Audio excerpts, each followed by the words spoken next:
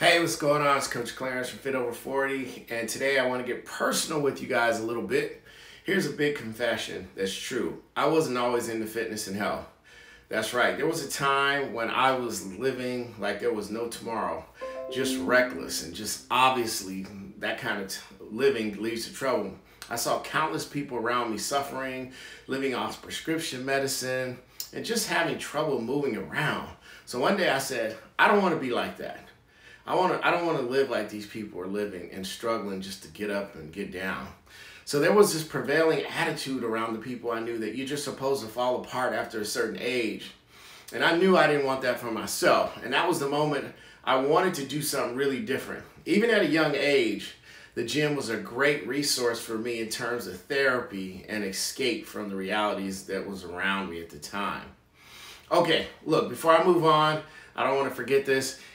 Make sure you like this video, share with anyone you think it might benefit from, invite them to the group, and if you haven't subscribed to my YouTube page, run over to YouTube and type in Coach Clarence TV, and I'll pop right up. I post weekly content. There's always something new, and if you hit that subscribe button, it will let you know every time a new video drops, like this one. All right, so moving on. So in all these years of coaching people, here's something I learned that was a big breakthrough. And it's called being grateful for the changes. This was new news from my perspective because I've been pissed off, been depressed, been frustrated. I've been stuck. I had different family issues, work issues, relationship stuff, drama, blah, blah, blah. But here was a big aha moment for me, which I'm not going to spend a lot of time discussing. But it was really the need to look within versus looking for everyone else to make changes to fit my needs. Right?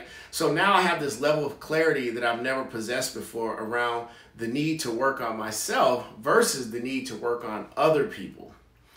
Net working on me is huge. It allows me to not be so impacted by changes other people make that might have some impact on the world, or my world, I should say. If I'm really good with me first, the rest is secondary. And I don't mean that to sound selfish, and it probably does.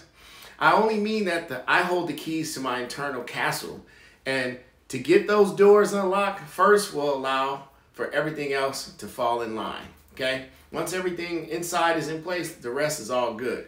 Maybe this doesn't sound like new news to a lot of you guys, and maybe it doesn't sound like new news to me either, right? Either way, but truly understanding this versus saying it, I'm realizing are two different things. And that is very key for a lot of you folks. You need to work on you first before you can affect anybody else around you. So I think I came to this point by realizing something I wrote while preparing for my podcast a few weeks ago. I was looking at everything in my life, including my own well-being, and as a convenience to all things work-related, including my things totally out of my control, right? This thought feeling is 100% my own issue. Certainly no one around me pushes me to do anything, but I have to do it myself. Once I realized that, I just thought to myself, man, how fucking dumb can you be, right? You know this, right? And then there's a combination of all these events that happened over the last 2 years with this pandemic, just the craziness. I think it was a perfect storm in me questioning my priorities and where I was putting too much focus. So now what am I doing? Nothing I haven't been doing. I'm just finding myself getting less angry and agitated towards others and other people's actions or what they say or do, and realize, how does that really affect me, really? And it's usually coming from the same confusion of it doesn't. So I don't put anything into it anymore. Net fix, right, is the right word for me. The word is contentment. That's the word I'm running with. There's an African proverb that says, when there's no enemy within, the enemy on the outside can't do you any harm. So I like to make that a little more positive and just say, when we dial in on ourselves first, the rest falls in place. Now, you might be thinking, what the heck does this have to do with me? Maybe I'm just sharing a little bit and you can get something out of it. So why am I sharing it with you? Well, this is one of the main reasons why I do what I do and why I'm so passionate about helping other people reach their goals. Sometimes through our own trials, we can help someone else see something that's blocking them or holding them back. See, I've experienced so much in my own journey, it has made me who I am today, and really want to help you achieve that in your life too. That's the whole purpose of this group, everything we're doing, getting you to the next level. I was talking about this with a good friend on a Zoom call this weekend, and I know that sounds impersonal, but she lives in Canada. We talked about being vulnerable and how being real with yourself and having someone to help keep you accountable is so important, so invaluable. Coaching has helped me and so many other people break through plateaus, but full disclosure, you have to want to change and the work that comes with it. You could talk to somebody, I could talk you guys zero off. If you don't put in the work, you don't change how you eat, how you're living, nothing's gonna change. So let's talk about where you are on your journey. What's your story? What are your roadblocks?